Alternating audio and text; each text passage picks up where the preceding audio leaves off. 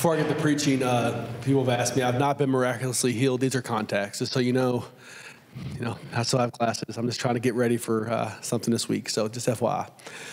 So the question can be asked with every sermon, but I guess an entire sermon series, so what? I think it's a fair question. So what? Why? Why is it important? Why does it matter? And then I guess the better question is, how do you take a series or a sermon and turn it into transformation? How do you actually change your life? What does that look like? How does God work into that process? What does it look like for us to actually have a change? Well, the answer is consistency and intentionality. That's what carries us to transformation. To be consistent and intentional. We talked about spending time with Jesus, learning from Jesus, and doing what he did. So often we just stop on number 2. We want to learn more about Jesus. We want to learn what he said, but the doing what he did portion is kind of hard. And I don't think it's supposed to be easy, but I don't think it's as hard as we think it is. I think the reality is that we just have to actually try. We have to be consistent and intentional in how we do it. And a really good way for this to understand this process is called a rule of life. You have a rule of life. You might not know you have a rule of life, but you do. And we all had one at some point, right? When we were in school, school develops a rule of life for you. That you wake up, you go to school, maybe you have breakfast, and then you have class, you have homeroom. Then you go to your classes, and then at some point, you have lunch, and maybe there's a recess, maybe there's 2, I don't know, it's great. When I was in kindergarten, we still had naps, it was amazing. But you have these flows that happen. And then once you're done with lunch, you go to more classes, and you go home, or you go to practice, or you need to do homework, or you don't do homework, whatever it is, that's between you and God. But eventually you go to sleep, right? And you can tell when you're in that rhythm. You don't have to think about, okay, what's my next thing? Your feet just walk to your next class, right? That's what happens. And even outside of school, you have a rule of life right now with how you do your life. And that rule of life helps us. We have a trajectory that we want to be on, or maybe a trajectory we don't want to be on, but we're there anyway, right? And that rule of life compounds that trajectory to keep us going the direction we want to be. That's why if you want to do something new, you have to add things or take things away from your rule of life.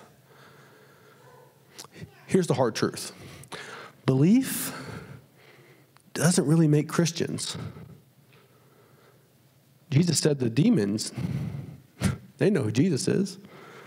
Belief isn't the thing that makes Christians. Practicing does.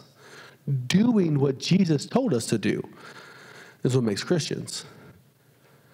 It's not just the belief. Yes, we have to believe in who Christ is. We have to believe in the life, death, and the resurrection. We have to believe in the creed. We have to believe these things. But how often have you believed and nothing's changed? We have to actually do it.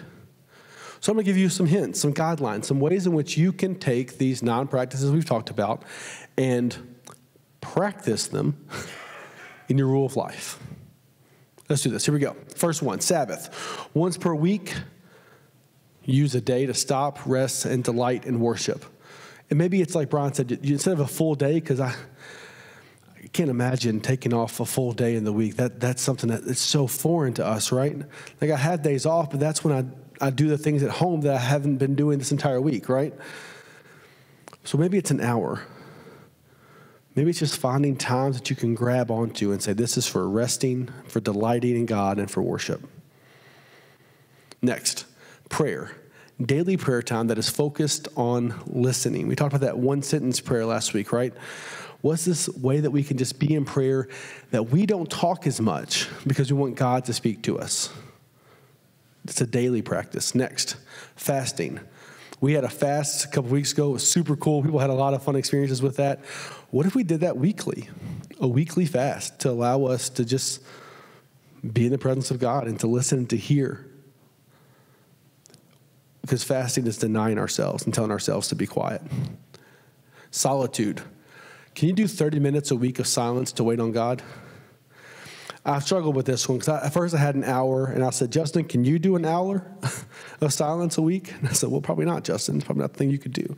So I pulled it down to 30 minutes. I think we can agree. 30 minutes, you waste more time than that in a lot of other ways. What if we did 30 minutes of silence waiting on God? Scripture. The key with Scripture is we all know we're supposed to read it, but we don't all do it. And it's because it's this thing we've made it to be, right? We assume that in order to read Scripture, we have to have a certain seat in our home, and we have to pull out the old leather-bound Bible. We have to sit there, and we have to read 4 to 5 chapters, and that's the only way that Scripture reading can work. But you can make Scripture reading unavoidable and easy daily. You can make it to where it's the first thing that pops up on your screen whenever your alarm goes off to read Scripture. So find a way to make it a habit that even little old you can't ignore. Because daily Scripture reading is where we learn the most about God. Community. 1 meal a week outside the people of your family. A meal a week with someone who does not live in your home. Now, it used to be a really easy thing. And in the past 4 years, it's gotten harder and harder. I mean, when's the last time you actually went out and sat down with a meal with people that you don't live with? But that's how we practice community, because it's over the table that we learn more about each other and learn how we live our lives together. Simplicity.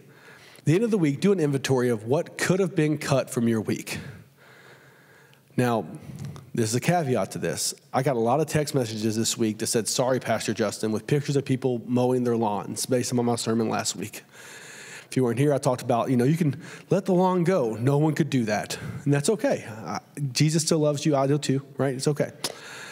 But what is that thing? Because I think we can all look at our week this past week and say, okay, that's something I probably didn't need to do, and I can get some time back to begin to make our lives more simple.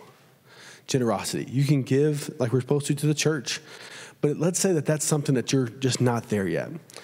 One of the things you can also do with generosity is you can keep a package of things in your car that when you see a homeless person, that you can give them of food or sanitary wipes or just a couple of dollars cash. I never carry cash with me. A way to show generosity in such a way that it's outside of your normal ways that you do things. Hospitality. Daily make eye contact and learn the name of a stranger. Now, the introverts in the room are like, this is the worst thing in the world, right? I could think of 40 other things, Justin, that I would rather do than this. But how important is it to you that people know your name?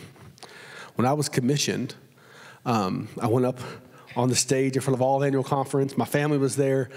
And on the little card that had my information, it said Cason. Now, I'm a good sport about these things. Other people in my life are not. So our CS, Lori Ben Glipson, she went and got people and brought them to me to apologize to me. People were being drugged by my CS to me at the end of this conference to say they're sorry. And I hope that never happens again. But how important is your name? That's how important someone else's name is to them. So getting to know their name, then if you see them again saying, hey, it's a life changer. And it shows just the way in which we're supposed to relate to the world. I think that's the last one, right, Rob? I thought so, Matt. Thank you. These are small 1% changes that God can meet us in and bless us in. The focus is to spend time with God, learn from God, and do what God told us to do. This is what it says in Deuteronomy chapter 4, verse 6. Only be careful and watch yourselves closely so that you do not forget the eyes have seen or let them fade from your heart as long as you live. Teach them to your children and to their children after them. Here's the reality this scripture verse is saying. You sit here, you can sit here right now and make a declaration between you and God that you're going to make a change. And then by the time you get into your car, you've already forgotten it.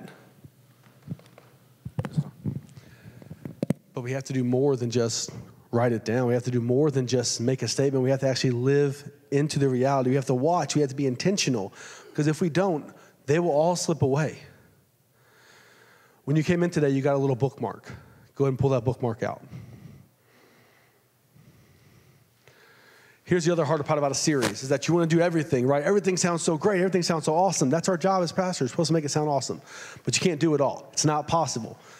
It's about one change. So what is the one change that you can do? What one practice can you make a part of your rule of life? The best part is that once you get one practice done, your body and your mind recognizes I can do more than one. But what's the one? And what's the lowest hanging fruit for you? What is the thing that you're like, I can make a really, really minute change to make this happen? Maybe it's that 30 minutes in silence and you have a commute and you can say, yeah, I can just turn off the radio. When I turn off the radio in my car, I start talking to myself. That's a weird, there has to be noise, right? But maybe that's for you. Maybe that's the answer, right? What is the lowest hanging fruit? Write that on that card and put it somewhere that you'll see it every morning. That way you can intentionally be reminded of what God wants you to do. In the way of next steps, our memory verse is Psalm 46:10a, as Brian said, be still and know that I am God. Maybe that's part of that as well. And then the first, next step is a daily prayer. I will daily pray and reflect on Psalm 46:10 by reciting it 8 times each day and shortening the prayer by 1 word each time. And the second is like it. I will choose one of the practices from this series and practice it so that I can become more like Jesus. That's our goal, folks, is to be more like Jesus, to do what he told us to do so that we as Christians, Christ-like people, can be part of the transformation of the world. Let's pray. God, we thank you for this day and for all the things that you have taught us through this series, God. But we know that if we just hear it and do not do it, it will not make the transformation that you've been calling us to. So we pray that you would give us not just ears to hear and eyes to see, but hands and feet to do what you have called us to do so the world may come to know who you are. So God, help us. In Jesus' name we pray. Amen.